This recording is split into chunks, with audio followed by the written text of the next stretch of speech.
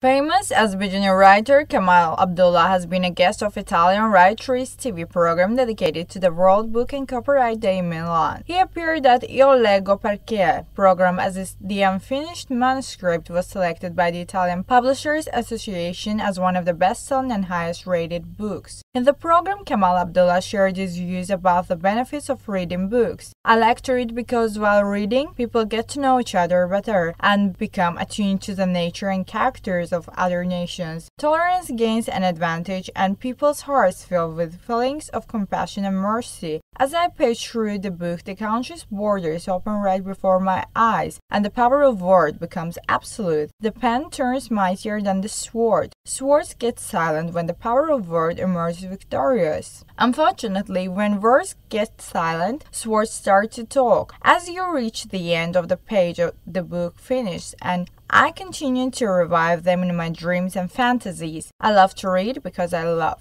Io Leggo Perché project is a community for book lovers that promotes various books in Italy.